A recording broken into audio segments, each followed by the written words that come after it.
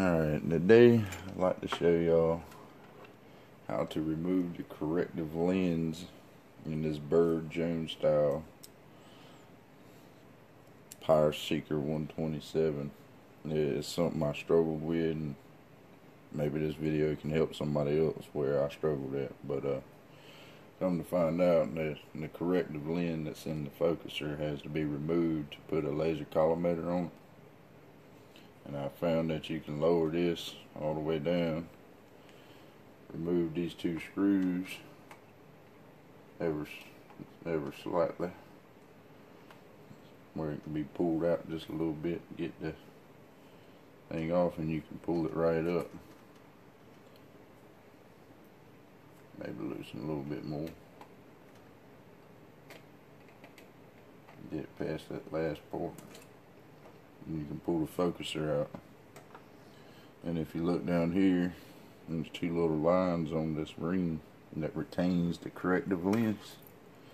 You take one of these, put it up here like so,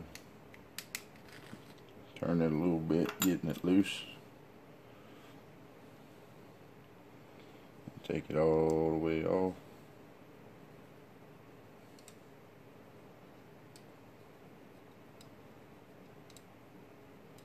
Kind of hold it up so the lens won't drop out. Get it all messed up. Put it aside and remember how it come off. And then grab something soft.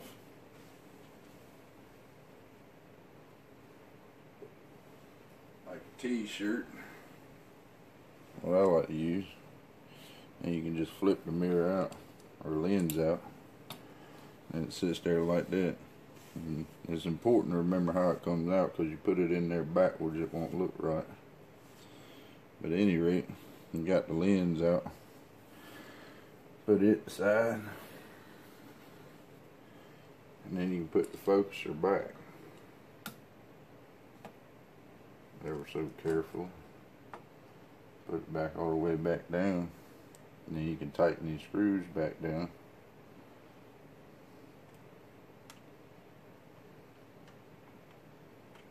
Make sure it works correctly.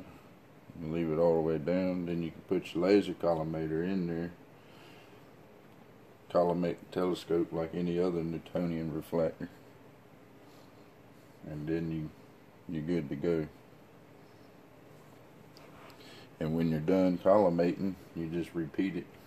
You re-loosen it. Like so. Pull it up.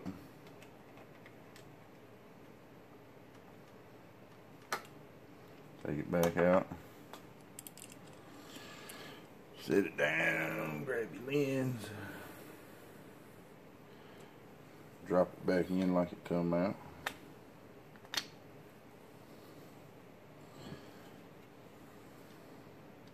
Put the ring back on it.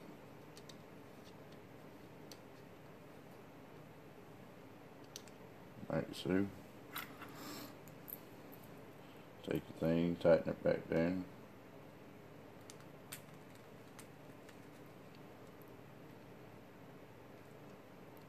If I can get it. There we go. And just put it back in there.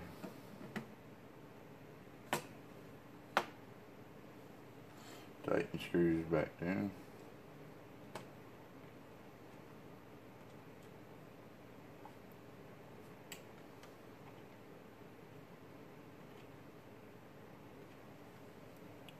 Then you should be good to go as long as you collimated it correctly. I'll do a collimating video with a laser collimator in the future, but right now I just wanted to show y'all how to take the lens out. Hope it helps. Thanks for watching.